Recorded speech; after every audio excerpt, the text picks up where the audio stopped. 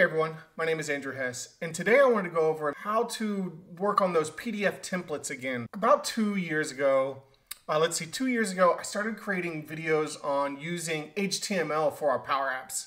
And I was just thinking, all that HTML that we're writing, all that HTML that we're doing, we can make beautiful PDFs out of them. And let's create some PDFs using those HTML skills.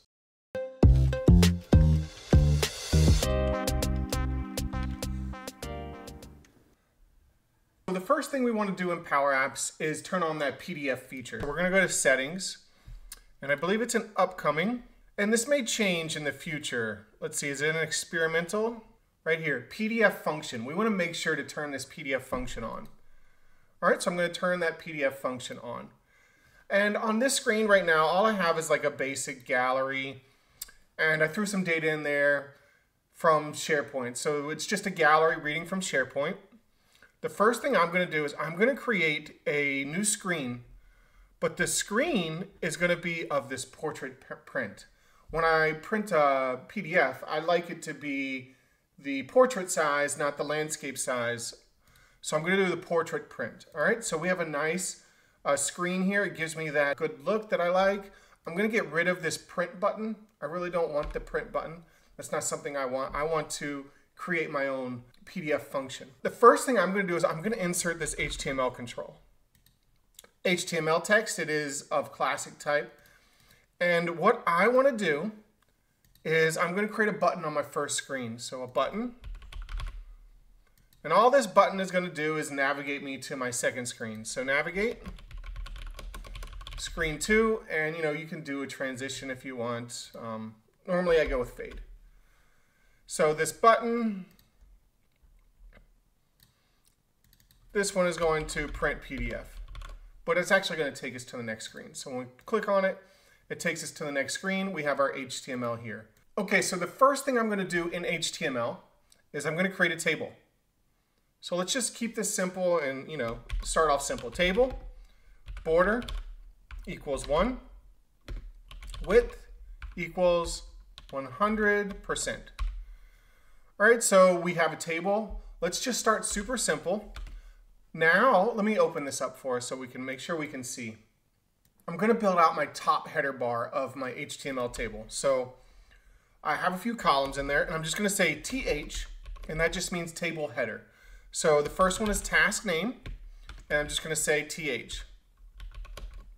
And the next one is TH project name /TH. So I'm just doing table headers across. Owner,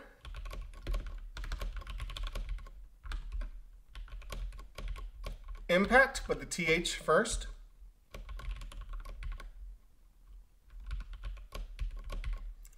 TH probability. And finally, score. Now let's see if we can take a look at that so far. So I'm just going to go ahead and close it right now. Let's take a look at it. Let's pull this down. So you notice I have a nice table here. It looks like we have one problem. Let's figure out what's going on there. So it looks like I'm missing a bracket. I'm going to leave that in here. These are things that you're going to have to work out. I'm missing a bracket right there. So as soon as I add that bracket, I kind of fixed everything up. Now we can see that I have my table and it's matching my gallery on the first screen. So this is literally the same gallery, except for I said task name. Now what we want to do is we want to loop through the values inside the table. So I'm going to do my next ampersand, and I love to keep it neat like that. All I'm going to say is concatenate. What do I want to concat? The gallery one of all items. And what do we want to concatenate by? We want to concatenate by the TR and TD, and then now just my column name. So let's see, title. Let's see, I forgot my double quotes. Let's put my double quotes in here. Title. So we want to concatenate by the title, and then I'm going to close my TD. So let's see, close TD, and let's kind of take a look at that so far. We forgot the ampersand. Just take a look at that so far. Oh, that looks great, right? So now we're going to start on the next Next column, all right, and that's going to be project name. All right, it's kind of building out there again. All I'm going to do is copy paste this here. Copy paste with my ampersand. And the next column is owner. We've got to do our ampersand owner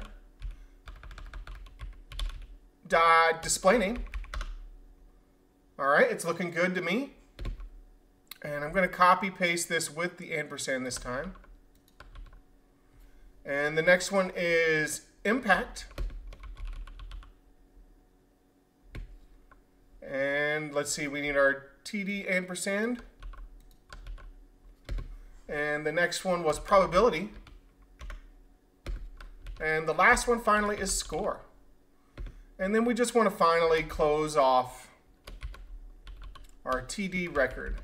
There we go. So now we have this nice, beautiful table of all of our items that were in the gallery. Now let's say we had a ton of items in there, right? So we can easily just lower the font size and make it even smaller. You know, with the PDF function, one of the downsides is you can only really print one page. As soon as you try and print 2 pages, it kind of messes up. So right now with the PDF function today, 2024, it's April. You can only print 1 page, but look at that. That's going to look beautiful when we print, right? And when I say print, I mean we're just going to print a PDF and save it into SharePoint. I prefer to save my documents into SharePoint just because there's version history, there's all kinds of things that SharePoint can do for you with documents. So now, in order to print to SharePoint and save the PDF file, I normally create a Power Automate to do this. So I'm going to insert a button. I'm going to put that here. Now, for the area that I want to print to PDF, I normally create a container. So I'm going to insert a container, just a normal container. A normal container here. I'm going to fill up the space, and I'm going to take my HTML text, and I'm going to put it inside my container. Okay, so my HTML text is inside my container. I can give it all the space if I want to. We have a nice container. And this button is going to save. Save PDF. Maybe we want to change the first screen, print PDF, that's fine. Save PDF. So now I'm going to run Power Automate off of this. So I'm going to come over here to the left side. I'm going to create a new flow. Now right now, if you create a Power Automate through Power Apps, it is all classic. So this may change in the future. Right now, I am in classic Power Automate. It's not giving me that new look and feel, but I'm fine with it. Now, one of the questions I had was, how do you use V2? V2 is very simple. You just add the inputs that you want to pull in. So for me, there's 2 inputs that I want to pull in. And the 2 inputs that I want to pull in is my file name, so it's a text. We're going to say it's file name, and then the next one is actually the file content. And then next what I want to do is I want to create the file. Now you can create the file in OneDrive. I always do SharePoint. That's just me, but I'm going to create file. But there's other options that you can do. So just create file in SharePoint. Where do we want to put it? I'm going to go to my SharePoint list that I've been using, and that is the task list. And I believe we're going to put it in the document, just the regular shared documents. Now the file name is going to be our name, and then make sure to put in .pdf. You need that PDF ending there in order for it to recognize that it's a PDF. File content is just file content. That's all there is to it. So I'm just going to save. We probably wanted to rename our flow. So let me go back into it. This is a common mistake that I make a lot of times. Is in the top left, you can rename your flow, and it makes it easier to call upon it. And let's say print to PDF. So renaming your flow, it is helpful here because we're going to use that exact flow name in our Power App. Okay, so now on the on select of our Save PDF button, on the on select, we're going to call our flow, and that's why we renamed it, print to PDF, and it kind of gives you the IntelliSense. We're going to do .run, And this is the name of our document. So we can call it anything we want. We can give it a title, but we're just going to say my document today. And then we're going to say and. We'll put a space in here, and now. Now the reason I put the date in there is because it gives it a unique ID. If I wanted to overwrite the document every time, I would not put now in there, and I just overwrite the document. So now that we have that, ooh, I went so fast, the IntelliSense helped me out. I'm just going to do comma, and it kind of gave me the next line, which is file. Now I'm just going to space this out here because I like to be able to see it how I prefer to see it. And that's file, a squiggly, and the name, and this name is not important. We're not going to use this. We're not going to use .pdf, and then comma, content bytes. So we are going to use this. This is very important. This is the next column here, content bytes, and you have to capitalize that B. The content bytes is PDF of what? What do we want to print? The container. Container 1, that's what we made the container here. And then we're just going to have an ending squiggly, and an ending parentheses, and that's our entire flow and on select command. So now when I press play and click save to PDF, it's now running that flow. We can go to SharePoint, check out the document library. There is a new document here. Right here you can see the date. You can see the date and the unique ID with the now, and it kind of formats the date in there. So when we open that up and we have our nice PDF, we now have a beautiful form in there with all our gallery items. So we've kind of, added that into our PDF. Let's make this even better.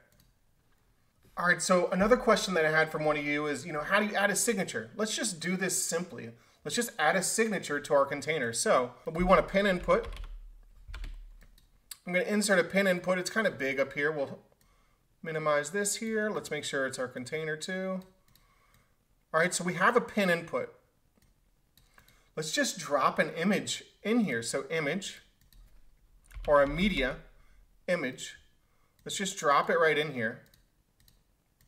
And what is it going to be equal to? It's going to be equal to our pin input. So this is our pin input 1.image. All it is just the image. So if we sign our name, now we can just print straight up. Now we have the signature in our PDF. You would think, oh, that's so difficult. How difficult is it to just print straight to PDF? So let's go to our SharePoint document library. So my new document right here, my new one, just open it right up, have my PDF. Give it a few seconds to load. Now we have a signature in our PDF already. I literally just got someone's signature. So imagine if you did this on someone's phone and they just use their finger to sign it. They can sign this straight from their phone, and you can print it out in a PDF today. So that was another question that came up was, how do you pull in a signature? And to me, too easy. It's way too easy to pull into a signature into your PDF. So since we have a signature in it, it's just as easy to pull in a image. So let's see, of type media, image. There's no issue with just dragging and dropping an image in here. Now you could have an image in your library and then pull it into your document. And what's really nice that happened within the last, I would say a couple weeks. So what's new for me is actually Power Apps now added in this little purple bar. Now it is big and bulky, but it's fine, I'll deal with it. But what's really cool is when you edit, you have stock images. So when we pull in stock images, you have to think as a company, right? Do you have the rights to use this image? And the great thing is that this is a subset of the Creative Content Library. That means that as a Microsoft 365 subscriber, you have access to use these images. They are stock images, and it is legal to use these images. So I'm just going to pick the flower, insert, pull the flower right in. Now all I have to do is save as PDF. And I have a new PDF. Let's go back to SharePoint. We'll go to my document library, refresh. I have my new document here, and it should have my image, my signature, and also the table. But let's go one more. There's one really cool thing that I saw. And we're going to do edit, and we're going to do stock images again. But what I really like is the cutout people. So let's say we had a cutout person. But now what do we do on top of that? On top of that, we can pull in a line item, right? So let's say insert text label. We'll pull in a text label and we'll just say our gallery.selected. Gallery1.selected.title. So now we have, and you really can't see that white background there, or at least I can't on my screen. But what's really neat is now I can click save PDF, and now we have that person holding the document in there. And I'm sure you can make it even better than what I did in a few seconds. We're going to refresh, and when we open our PDF, it should be loading. Now we actually have the girl holding our gallery line item that we selected. Isn't that really neat that we selected and we highlighted it? And now it's print to PDF. And then we can just print this and we have it saved in our SharePoint library. So if we go back, this is now saved in my SharePoint library. So I'm sure you can kind of make this perfect if you wanted to. Like we could make this the exact, try and make it the exact, you know, folder here. We could add a border on it. Try and get it to be exact. Make this actually a little bit thicker border. And we could center this. So now it looks like she's holding that line item. Isn't that really neat? I hope this was helpful. Think about all the possibilities. I know all of you can come up with better ideas than me. The stock images is a really neat feature. We can actually print the stock images straight to a PDF. We can save it in SharePoint. We have our nice table. Think about all the things that we can do with HTML. If you can do it with HTML in Power Apps, you can print it to a PDF in HTML. No issue there. You have your signature. Maybe you wanted her to hold the signature. You know, there's all kinds of, so let's do that. Let's just, now this person is holding your signature. You've now signed this document. Just think about all the things you could do. So you can make all kinds of templates with Power Apps, Power Automate. You can get signatures. It's a little too easy to get a signature and pull it into a PDF. And all of this, the great thing is it can be done with no premium licenses. No premium licenses. You can print out a wonderful PDF just like this. So thank you all for watching. My name is Andrew Hess. I'll see you next week.